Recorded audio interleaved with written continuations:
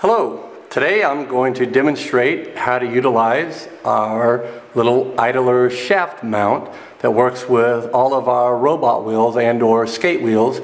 Skate wheels you can pick up at obviously any skate shop, or you can pick them up at various stores. We sell them on our website in various colors and different diameters, along with drive mechanisms for it as well. So, but these wheels here, we sell them without the ball bearings, and so if you do utilize this little part or want to build an idler system, make sure you pick up a pair of ball bearings for any size of wheels. So, but anyway, this little part here is extremely versatile. It allows you to do many different things, obviously non-drive type setup, and so, but I'm going to demonstrate it mounted on a piece of channel and mounted on just a few other components along with our beams. So one of the easiest ways to mount, obviously, here's a piece of channel.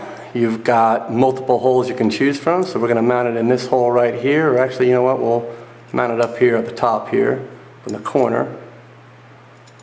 Run it through. Both ends are tapped, as you can see here. One end has a little lip on it, allows it to run on the race of the ball bearing, so we'll go ahead and put that on. And these are sold in little packs, a little kit along with the washer and the number 6 washer, as well as the number 632 by quarter socket head cap screw. Tighten that on. There you go. Very cool little setup. Can easily roll, obviously extremely smooth. You can see there it can also got a little bit of distance there below the bottom of the channel. If you want to build something with a really low center of gravity, you could certainly do that as well, or you can mount any of our larger diameter wheels. So next we're going to show mounted in the center of the channel with some of our little channel center washers. I don't know if that's the exact name, but on the page here that this video is on, they'll give a parts list. So anyway, these are really cool little washer. You can see here, hopefully you can see they've got a little bit of lip on them. One goes on the outside. You know what, we're going to mount this on this side here. One goes on the inside of the channel, one goes on the outside of the channel. Use a little bit longer screw, goes through just like that. Go ahead and screw that in. Tighten that up. Once again, there you go.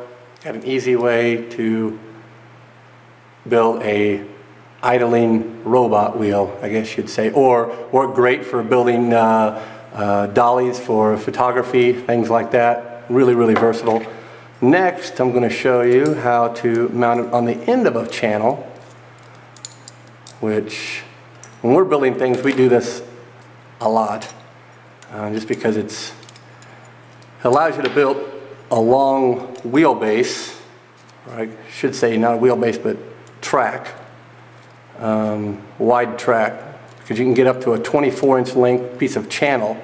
So you can build something with a 2 foot wide, or actually a little over 2 foot wide track. We're going to use one of our little quad hub mounts here. Screw this in, tighten that down. Nice thing about this little quad mount is that it goes flush with the very end of the channel. So now what we're going to do is same thing here. We've got 2 of our little washers, a little longer screw. They come in the back side here, like so. Anything with a 1/2 inch hole, you're able to utilize these washers. Tighten that down, and now got a really cool little drive wheel on the end of a piece of channel. And in another video, we're going to show you how to mount them on tubing, which really opens up the various design things you can create. So very, very versatile, as well as what's also pretty cool is you can take this off and screw it here quickly, and you can put them on the sides of the channel as well. So you can mount it on this side.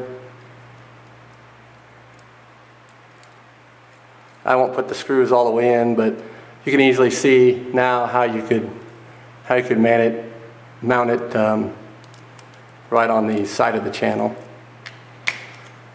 So, and we have different versions of these these quad mounts as well. Obviously, we've got them that will, we can also mount one of these versions as well. You can put both washers in. Like I said, anything that has a 1/2-inch hole, you can utilize our little channel washers here and mount wheels. So one of the coolest aspects too is our beams, because you can do just about anything with all these beams that we offer. You can mount them and all of our different beam attachments. So now you can build a robot that has, you know, different turning mechanisms, things like that. Very, very versatile. The beams are extremely stout, and this little part, as I said, and I'll say it one last time, can be mounted on just about any of our Actobotics components. It allows you to put a freewheel on it.